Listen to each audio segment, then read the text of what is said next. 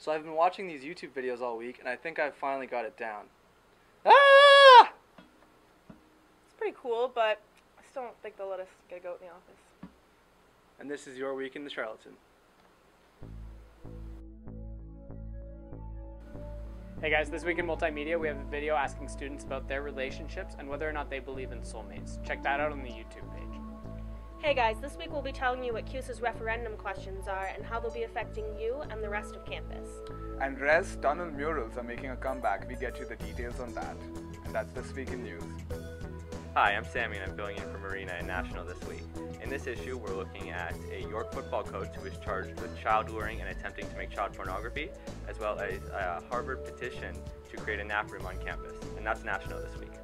Hey guys, I'm back. So this week in features is our love section. So we look at two really cool things. One, we look at if such a thing as a soulmate exists. And then we look into LGBTQ dating, what the challenges are, and tips for everybody. So that's This Week in Features.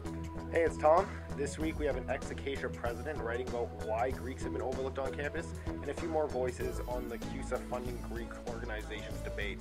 That's This Week in Op-Ed. This week, the section includes a couple band profiles, including one that is opening for Of Monsters and Men on a North American tour, and that's This Week in Arts.